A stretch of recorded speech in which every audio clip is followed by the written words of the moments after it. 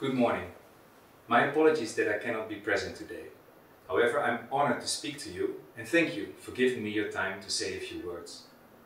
As an in-house IP professional, I see how daunting IPR enforcement on the internet can be. Today, there are 3.5 billion people online, representing 46% of the global population. 5 years ago, this number was only 30%. 95% of the world's population is now covered by a cellular connection, and there are nearly 7.1 billion cellular connections worldwide. By 2020, globally, there will be 6.1 billion smartphone users, led by huge growth in less mature markets. And about 70% of the world's population will be online in 5 years' time. This population of mobile users will have the internet at their fingertips nearly everywhere they go.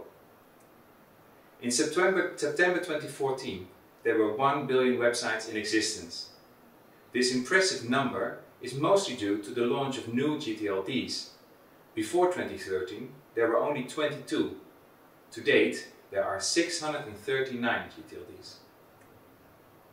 This internet growth certainly provides numerous advantages to economic development and consumer choice, and it presents far-reaching benefits to global commerce and communication.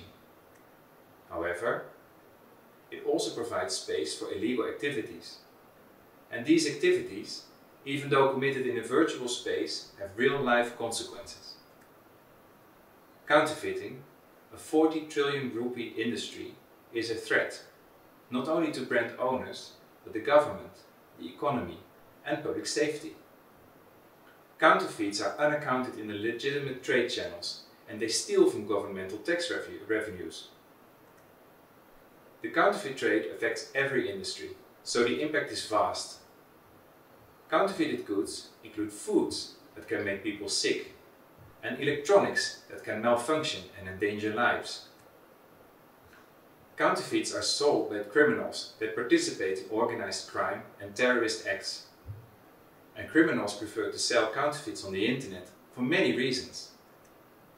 They can hide behind the anonymity of the internet. With the dark web, even their IP addresses can be hidden. It makes it difficult for brand owners to find out who is counterfeiting their goods.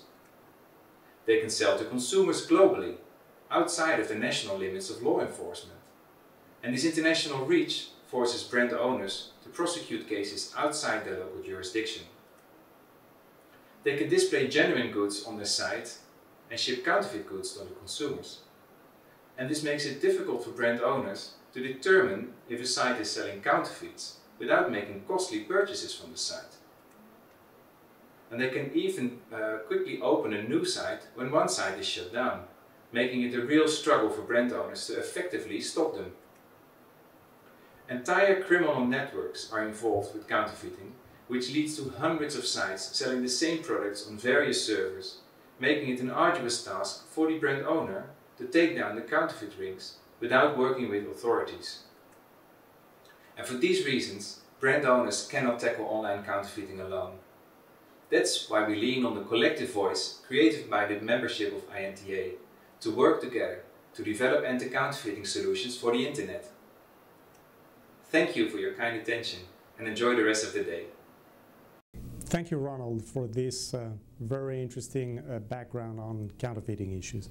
In fact, anti-counterfeiting is a top priority for INTA. It has always been, but it's becoming even a bigger priority now. In fact, our anti-counterfeiting committee is one of our largest committees with 253 members, and the committee is in charge of developing projects to protect brand owners but also to protect consumers. Just to name a few, INTA has compiled a list of notice and takedown policies for over 150 platforms worldwide, where you have had companies such as American Express, MasterCard, but also Amazon, Facebook, Alibaba, Mercado Libre participating.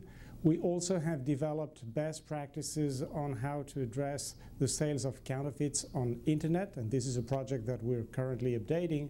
And finally, we're putting together global policy dialogues on online counterfeiting. We have had such dialogues in countries such as China, Hong Kong, Thailand, Philippines, Serbia, Macedonia, United Arab Emirates, and today we're pleased to be here in India. As I said, anti-counterfeiting is really a priority for our association. In fact, there is more to come. We're putting an anti-counterfeiting day at the annual meeting. We're developing additional projects to precisely train customs. And I would like to really thank Commissioner Kumar and all participants to today's dialogue. INTA is really privileged to be part of this conversation, so I really wish you a great session. Thank you.